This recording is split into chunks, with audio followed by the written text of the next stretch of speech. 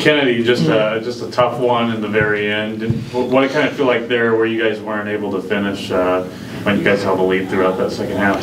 I mean, I feel like Illinois State is a really, really good team, and there's just some things that we didn't take a handle on. But, I mean, I feel like we fought hard, and we fought hard to the end. So, yeah. And, yeah, did you kind of see it the same way where as a few of those empty possessions there late, some of the turnovers, just kind of what do you feel like was kind of the difference there late? Yeah, like Kenny said, they're a really good team, and like those possessions, just we can control, and like they're a hard team. They fought hard, and then at the end of the day, it just came down to who wanted it more. And I feel like tonight they wanted it more than we did. Kennedy, yes. Right, kind of touching on that, right? The fourth quarter. Obviously, Paige Robinson did her thing. She assisted or scored on 7 of the last points that took the lead for them.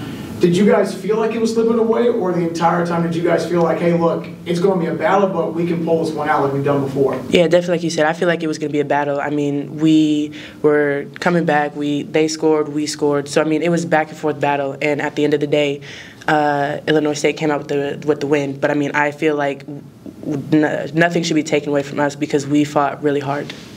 Right, from the standpoint of them clawing back, did you ever think that maybe just a couple free throws here or there might make the difference, or did y'all know like, hey, we've got to try to score every possession? Like, how'd that kind of feel? Yeah, I feel like there were some possessions where we missed free throws, we missed bunnies, buckets, whatever you want to call it, but that didn't stop us, and that didn't make us feel like, oh, we're not in this. We just were like, next possession, get a stop, and then come back and try to score again, and then get a stop, come back and score again. If they scored, it is what it is, and we got to move on. So.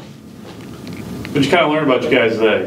That's a team that went to the NCAA tournament last year, won the conference tournament. We've talked about you guys being a young team all year. Just kind of what you learned today about what it's going to take to win this league. I feel like we showed that we play with heart, and we're not just going to give in when times are getting tough. So I feel like, we'll take this and we'll kind of work on some things, figure out what we did wrong, and then use it to help us hopefully advance in the next game. So. That all for the girls?